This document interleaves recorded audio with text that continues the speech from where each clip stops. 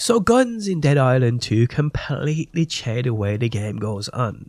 In saying that, it does add just another amazing way to play said game.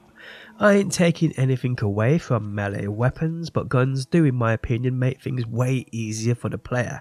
Today, for those who do not know, I will explain where and when you start to get those guns in this game.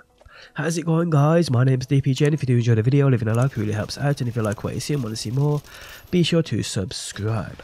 So if you're watching this video, you are wondering when you get guns within Dead Island 2.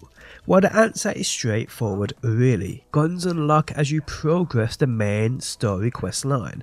To be honest, not too far into the game either.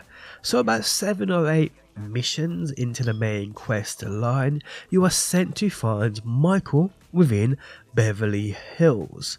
Upon you going here, you eventually go looking for him within the Monarch Studios area. This is the 4th area you will unlock. There's Bel Air, the Halperin Hotel, Beverly Hills, and then there's Monarch Studios. That will be the order you unlock these said areas. So following this mission, you eventually find Michael. Michael is then sent back to Emma's mansion while you go and meet Sam B to steal some guns. This mission is called Justifiable Zombicide. It's straightforward, to be honest. It requires you to take out a few zombies and test out a gun. It's actually quite cool. You'll also experience a new zombie variant called a Screamer at the same time. But plowing through this mission, guys, you are given a gun by Sam B, an assault rifle.